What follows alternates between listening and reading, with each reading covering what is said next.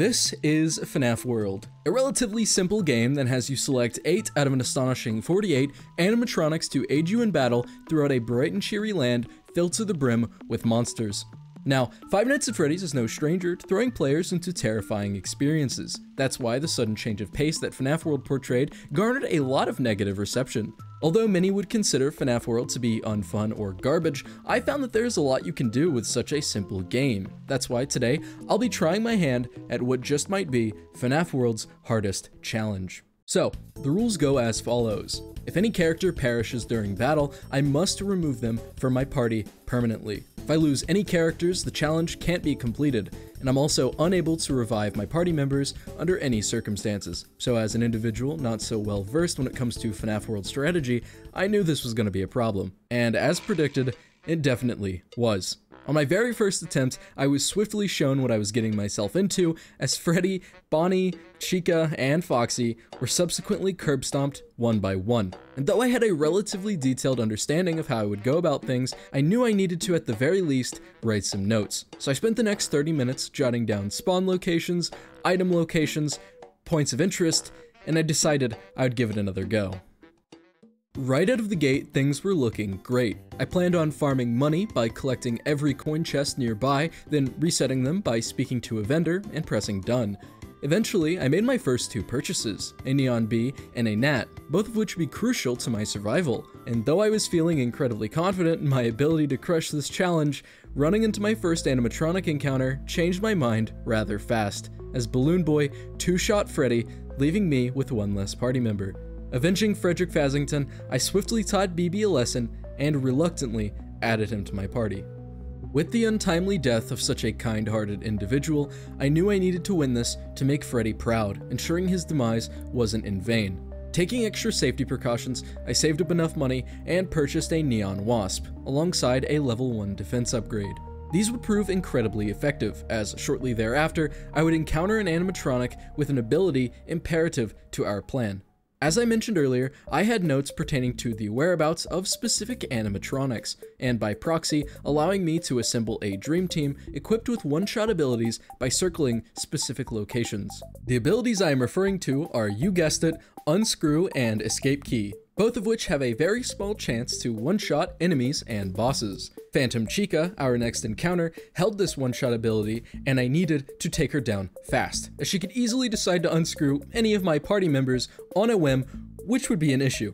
Thankfully, Phantom Chica decided not to unscrew anyone, as she would instead 2-shot Bonnie, which I have to admit was not very nice. Apparently, my army of bees also didn't find that too amusing, as they decided to take matters into their own hands and avenge Bonnie on my behalf. With 2 party members down, I decided to take my anger out to the open sea, where I would eventually receive a healing pearl that would aid me in battle. Before I set to depart in an incredible stroke of luck, I had a run-in with another crucial animatronic, in the form of Phantom Foxy, who also has Unscrew. Luckily, having 0 casualties, I took Phantom Foxy home and added him to my party. We would then, in a fierce battle, fight Auto Chipper, who nearly took out Phantom Foxy, but we stood our ground. Shortly thereafter, I would bring home 2 animatronics, Phantom Balloon Boy and Phantom Mangle, whom I swiftly replaced Balloon Boy with, as I never forgot the pain he caused. I would then spend the next half an hour farming Auto Chipper before entering Dusting Fields. Here I would encounter Withered Freddy and Withered Bonnie, both of which weren't an issue. Realizing I now had an animatronic with Unscrewed 2, things were looking fantastic. To prep for the upcoming fight with Frosty the Snowman, I would purchase both a level 2 med pod and a mega med. Both proved incredibly effective, as I narrowly avoided death throughout the entire fight. With the XP gained from farming and now having fought Bouncer, I felt incredibly prepared for the next area, Lilygear Lake. While on my voyage, I would encounter a tough guy named Seagoon, who naively thought he could mess with us and get away with it. Unfortunately for him, I had luck on my side and promptly one-shot him using Unscrew. Things were looking great for the group, as seemingly nothing could stand in our way. Normally, this would be the moment I would inform you of how terrible the following events were, but I genuinely mean it when I say the power of Unscrew was the only thing keeping our team afloat. I would then forcefully recruit Withered Chica and narrowly avoid a situation that nearly cost me the game. If you didn't know, throughout the map alongside glitch and collisionless objects, there are specific locations that if you walk into it for long enough, you'll be teleported to an area above the normal plane, named &**_____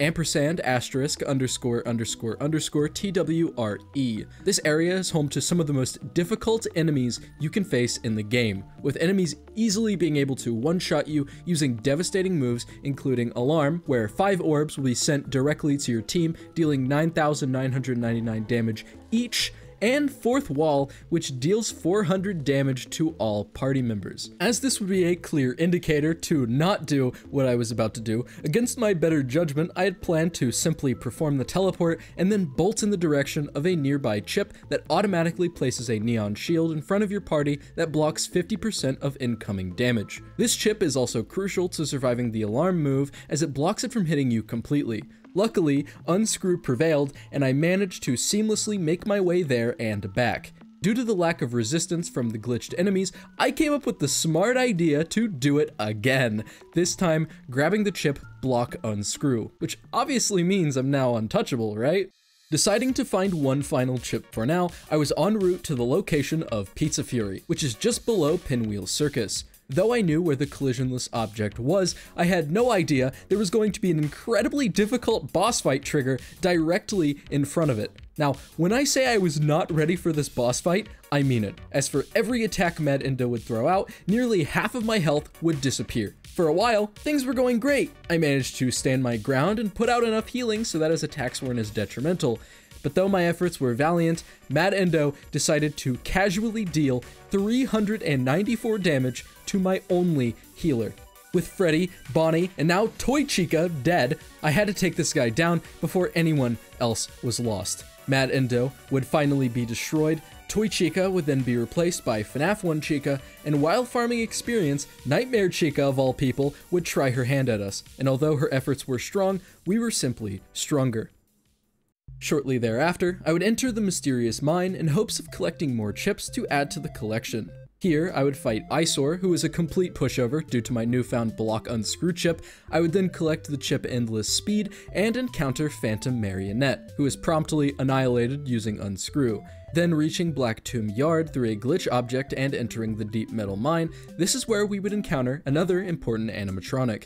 After destroying Nightmare Freddy, Nightmare Foxy decided he wanted a piece of me and was shown the true power of my team. Nightmare Foxy was a massive find, as there are only 2 characters in the game that hold the ability Unscrew 2, which has a slightly higher chance than Unscrew 1 to one-shot enemies. Already having withered Bonnie, Nightmare Foxy was the final remaining animatronic, and now his power was ours.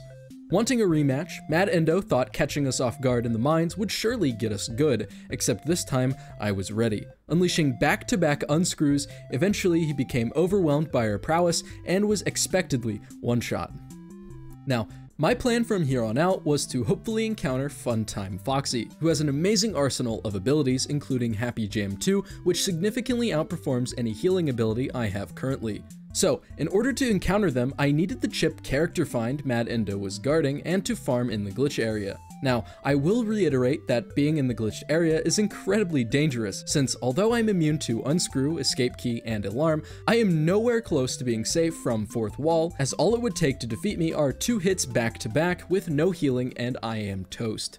Entering the glitch area, my first encounters would be Marionette and Plush Trap nearly back to back.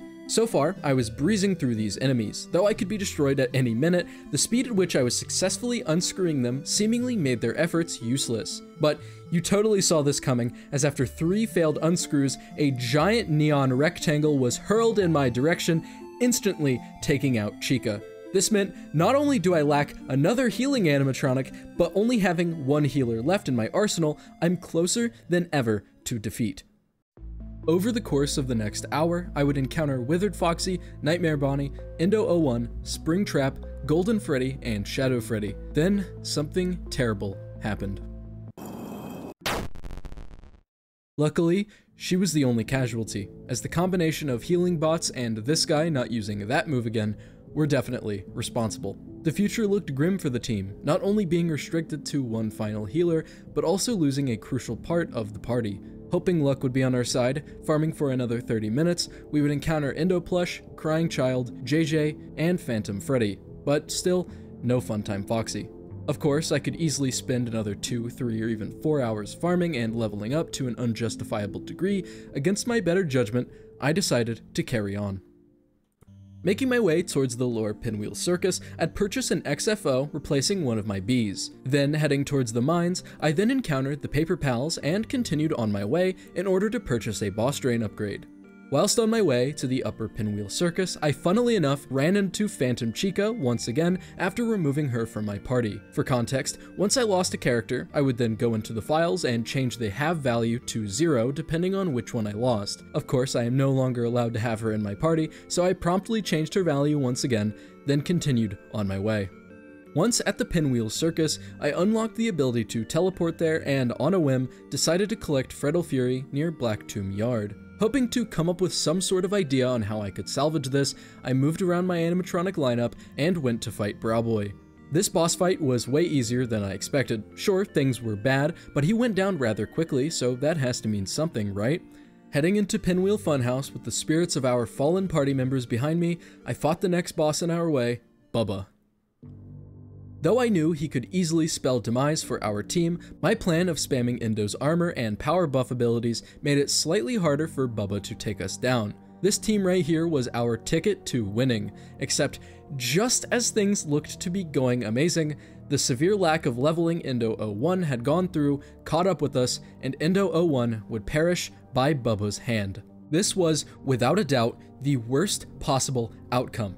Just as we found the dream animatronic combination, the plan was shaken up violently.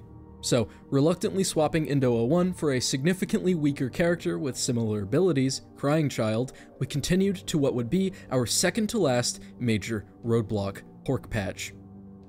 If you were unaware, Porkpatch is the key holder. He currently stands between us and the final boss, Security. If we beat Porkpatch, we would need to press a few buttons, opening the path to Security. And all that would be left is to hopefully land a single unscrew, finishing the game, thus beating the challenge. Though, Porkpatch, in an incredibly unfortunate turn of events, had attacks that dealt a slightly higher amount of damage than our team had in health. One by one, every character on my team would be instantly slaughtered, and it was completely the fault of my own. Porkpatch, within seconds of death, finished off our entire team. Looking back on it, there were several errors I had made when attempting this challenge, such as not purchasing an Endo upgrade when I had the money, or even solely relying on Unscrew when I could have easily taken him down using guaranteed attacks. And though this was the end of our run, I will someday make a return and beat this challenge once and for all, since I was so unbelievably close for the situation I was in. Thank you to our amazing channel members for supporting me each and every month. And thank you so much to Anita Cube and Floofy Goober Zach for purchasing the GLoWhNo consumer membership tier.